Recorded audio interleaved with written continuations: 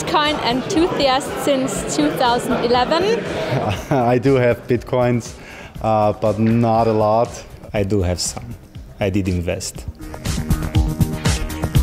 In Vienna's first Crypto Monday talk series, the new Research Institute for Cryptoeconomics shows that there's more to Bitcoin, Ethereum or Monero than simply currencies.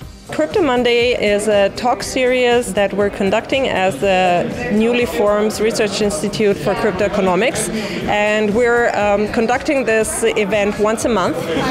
It's open to the public.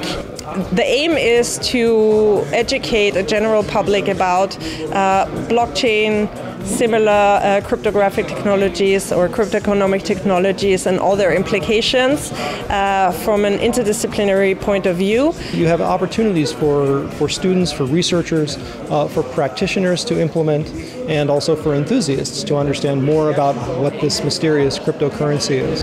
It's like the beginning of the internet, and yeah, people just are skeptical about it, but it has a lot of good use cases. Technology is always a tool. It can empower us or it can endanger us, and it depends on us how we use it.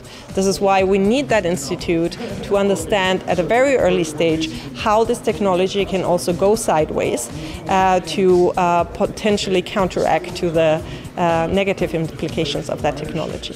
At Crypto Monday, in any case, crypto enthusiasts once a month get the chance to stay up to date with this rapidly evolving field. I'm taking home from this event that also in Austria we do have a community, we do have research here, we have the funds, to start being one of the nations that are leading this field.